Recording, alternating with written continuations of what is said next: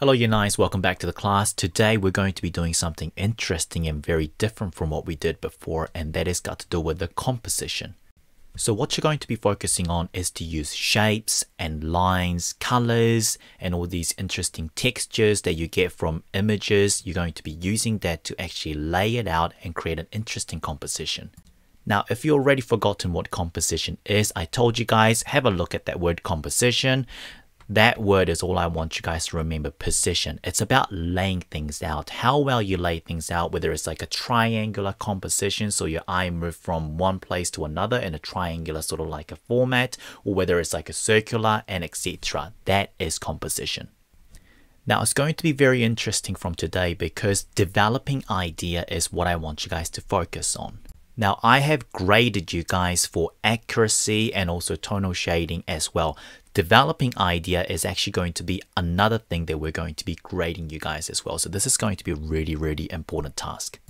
So developing idea is really important. It's just like the practical knowledge, but how well you adapt what you have seen in most of the cases, looking at the artist's work and how you can develop it yourself. As written on the instructions for you guys, it's basically about how well you can create or regenerate an artwork with your own creativity.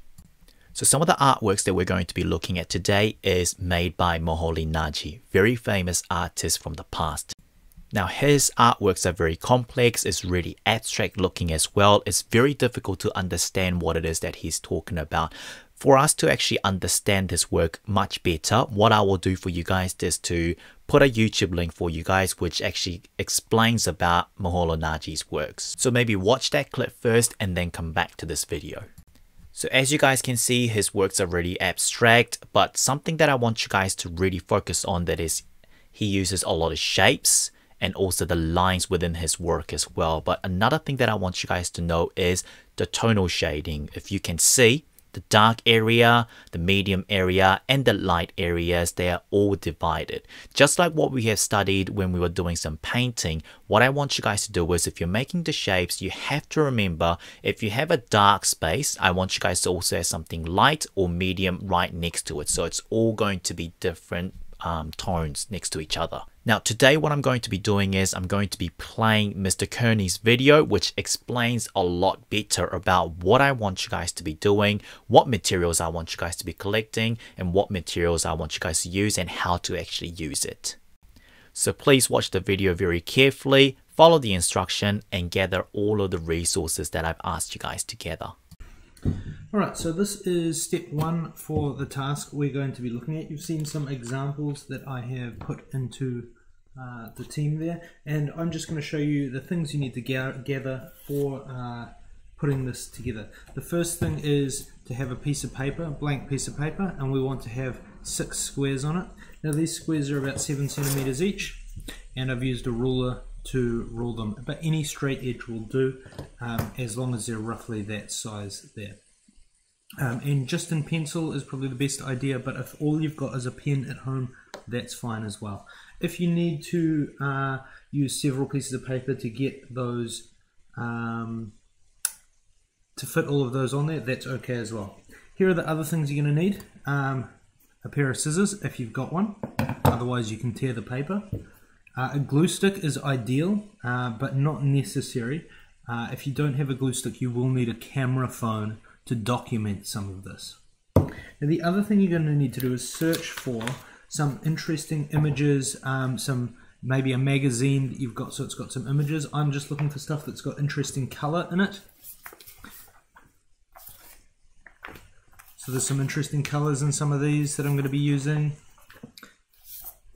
And I've also got some colored paper and some patterned paper. So finding things like that you're going to use for this. This has got some really nice color in it there. Those are the things that you're going to need to complete this particular exercise.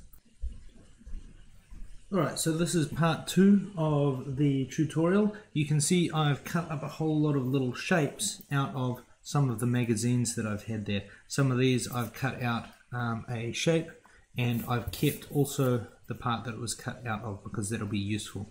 Now I'm going for a combination of geometric shapes and straight lines, some torn edges, and also some kind of more organic shapes. We're not trying to cut objects out, we're just getting interesting shapes with interesting colors. And I'm going to show you what that might look like when you're doing the cutting.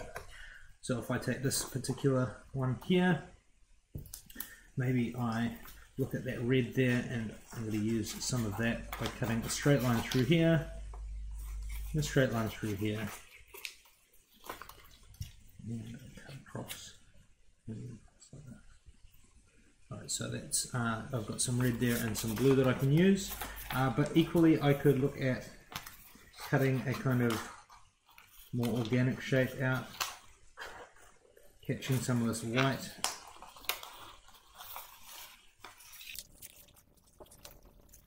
Like weird kidney shaped deformity, but I might also then cut out part of this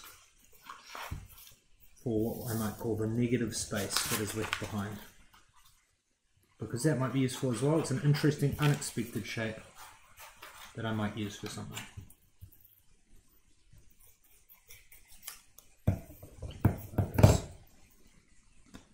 So go ahead and, using the magazine and the colour paper, etc. that you've found, cut out some interesting shapes, have a collection. You should have 20 or so pieces at least before you get started on the next step.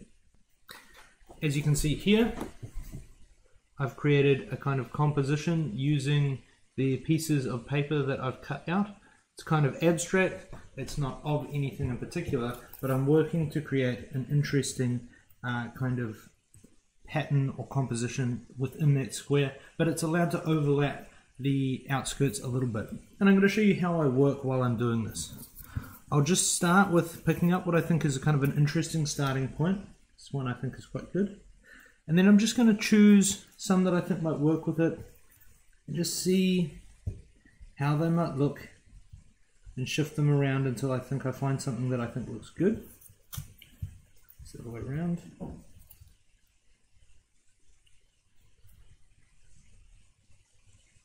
Sometimes you might find a line that kind of matches up between two things, and that might look kind of pleasing.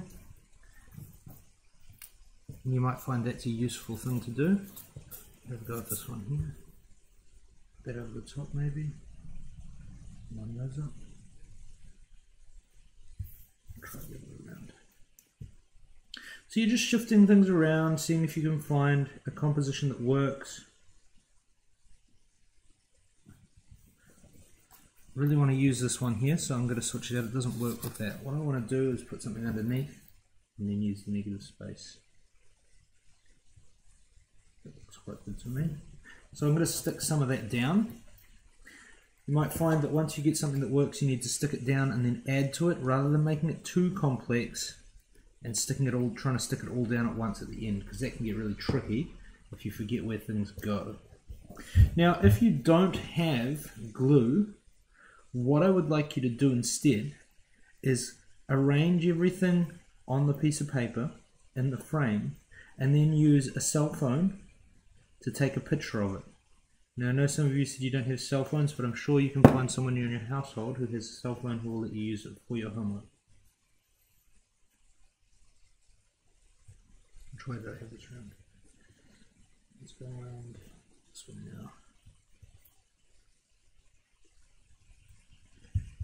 So as long as you're documenting them, because what we're going to do with these is we are going to do some abstract painting when we get back to school, and you'll be using these as a kind of basis to make paintings from, or at least this will be one of the ways that we develop our paintings.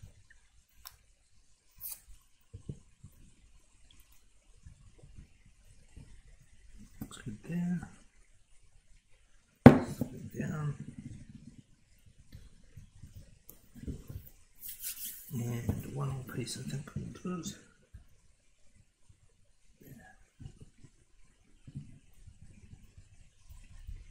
Alright, so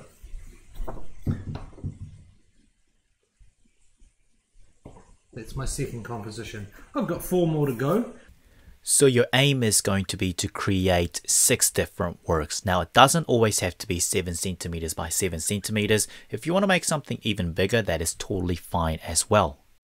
Now with the materials, as you guys can see from this example right over here, you can sort of see that it's sort of like see-through paper. So what you can do is maybe you can get some cooking paper as well, or like a transparent colored paper, and you're more than welcome to use that.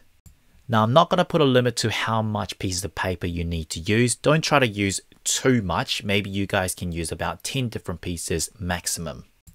Now this is more of a simpler examples. As you guys can see, there's more blank spaces. However, I want you guys to think about the backgrounds carefully. Don't just leave it as like a blank background of like a white. Yes, you can do that as well, but you can actually turn the background into like a medium tone or a dark tone using all those colors from the magazines or even newspapers, or if you got some colored papers, you're more than welcome to use that as well.